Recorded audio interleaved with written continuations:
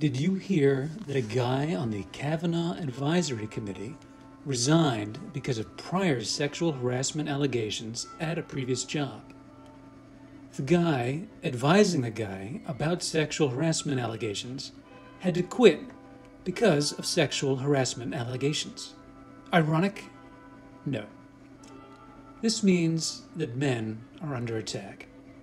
That's what the whole Me Too thing is about, and that's why this Kavanaugh circus is about attacking men. But Kavanaugh's an asshole.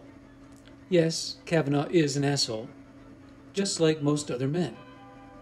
I didn't see any accusations that he raped anyone. That is clearly a crime, and that should be punishable by jail.